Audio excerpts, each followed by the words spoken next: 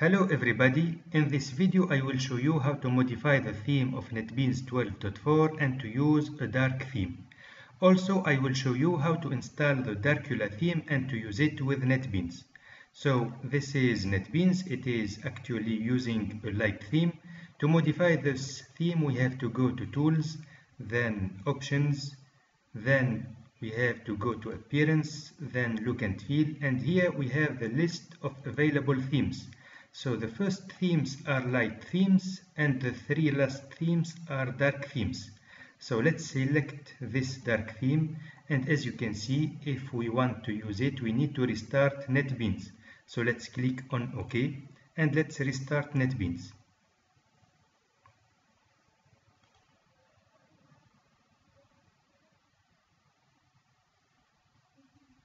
Now Netbeans is using this dark theme, and this is the appearance of the IDE.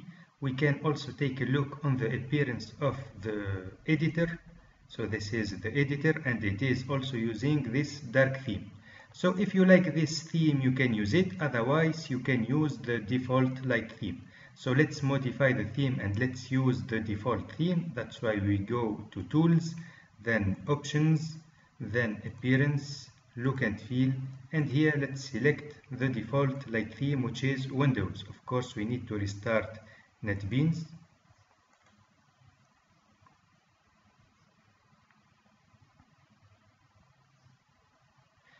Now Netbeans is using this light theme, which is the default theme.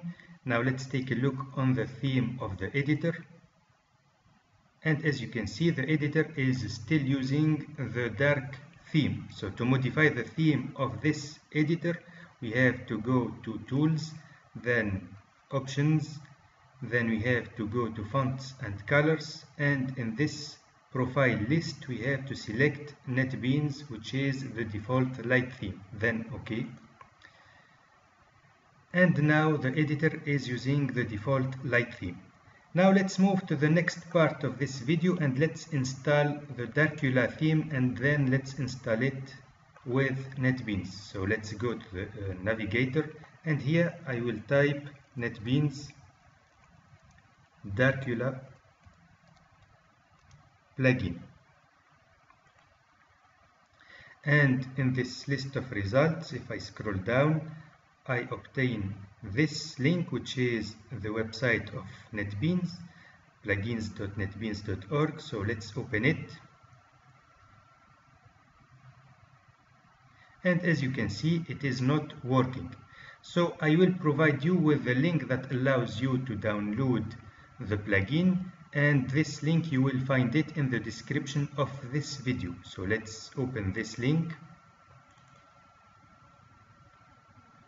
Then let's click on this button to download the plugin. I will save this plugin on the desktop. Now let's go back to Netbeans, and here let's go to Tools, then Plugins, then let's go to Downloaded, and here I have to add the plugin. So let's provide the location of this plugin, and it is on my desktop. So let's click on Open. And of course this box should be checked. Then we have to click on Install. Then let's click on Next. We have to accept the terms of the license, then Install, then Continue. Then we need to restart Netbeans, so let's click on Finish.